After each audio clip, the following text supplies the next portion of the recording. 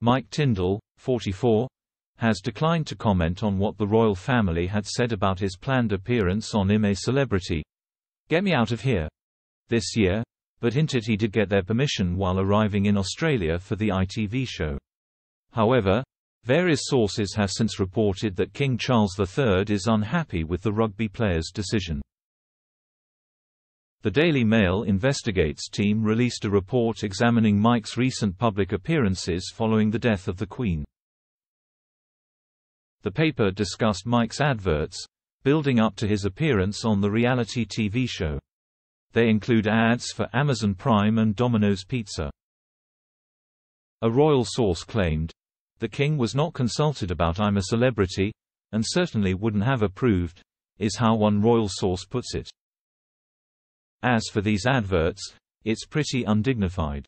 The Queen was Zara's grandmother and the king is her uncle, and the timing is ugly, because it looks like being part of the funeral has raised their profile and helped drum up business.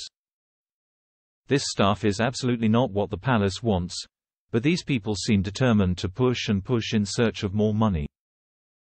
When questioned by Mirror.co.uk after he landed at the airport to get prepared for the grueling show, he said he didn't want to divulge any information about King Charles III's reaction to him joining the I'm a Celeb 2022 lineup.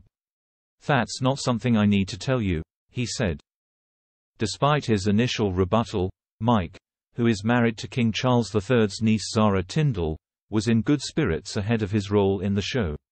According to the publication, he accepted that the media were going to shine the spotlight on him.